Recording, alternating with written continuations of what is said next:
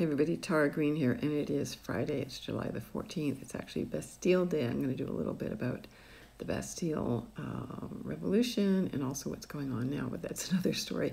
So I just wanted to mention that the Sun is in Cancer, Mercury is in Leo, and to talk a little bit about famous celebrities that have this aspect in their birth charts. And Selena Gomez is one. Now, Selena also has her Sun at 29 degrees of Cancer, so she's going through the last two aspects of Pluto opposite her Sun. So there's going to be major transformation in her life now until January 2024.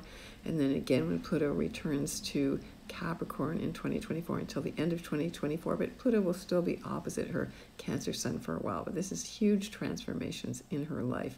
Also, Robin Williams had the same aspect. Malala, Lindsay Lohan, Benedict Cumberbatch, Frida Kahlo, one of the artists that you all love, Sylvester Stallone, Nelson Mandela, Ringo Starr, who just celebrated his 83rd birthday, Mike Tyson, George W. Bush, who else have I got here on this list? Sofia Vergara, Jaden Smith, Kevin Hart, and Richard Branson. So that's a lot of people with the same aspect. I mean, Cancer Suns are very emotional, focused on family, emotional. They think through their stomachs, and Mercury is how they communicate. So Mercury's in Leo want to be the star. They are usually great vocalists. They command attention. They command space when they talk. You know, Leo is the sign of the child.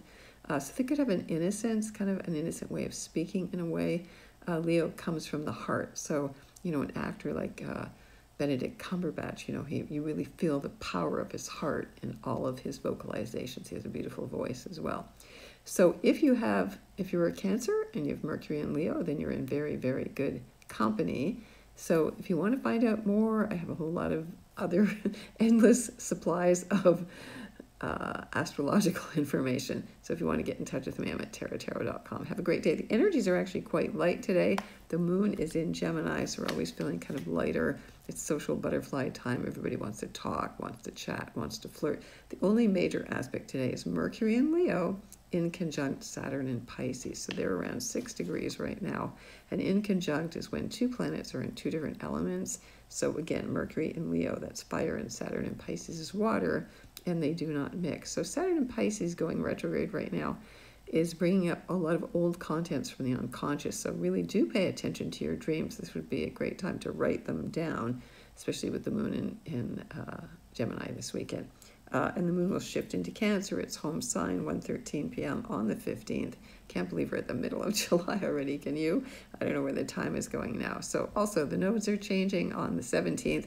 Get in touch with me at taratarot.com and have a great weekend. There will be more from me soon. Blessings.